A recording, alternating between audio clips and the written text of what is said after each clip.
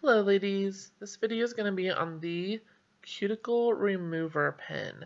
As you can see, it's got bristles, so it's ready to brush on your cuticles. It's just a click pen, so you just give it a couple twists until you see liquid that comes up to the top, and you just rub it on your cuticles. And if you don't know, I'll show you. Just rub it on. This is my non-dominant hand here, but you just rub it there. A lot of times girls have problems with their wrap sticking because they have invisible cuticles that they didn't know about. Cuticles can be invisible and they can grow halfway up your nail. And I was having troubles with my wrap sticking, and so I decided to try this, which just came out in our new fall catalog, and amazing.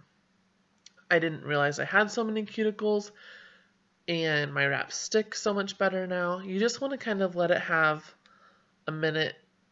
It says up to 4 minutes, but I never let it dry that long, but I just kind of let it dry. And then you have your rubber cuticle pusher. My tongue's getting tied today. That comes in that handy dandy application kit. And you just push your cuticles back. Just like so.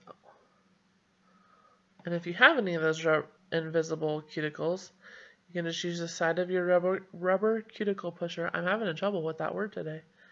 And you can get, I don't know if you can see it, all that, it's kind of hard to see, but all that cuticle gunk off. Kind of see how it's raised up here. See? Invisible cuticle, didn't even know I had. So I highly, highly, highly recommend the Cuticle Remover Pen. I'm going to continue to push my cuticles back, and I will be back with an application on how to apply your wraps.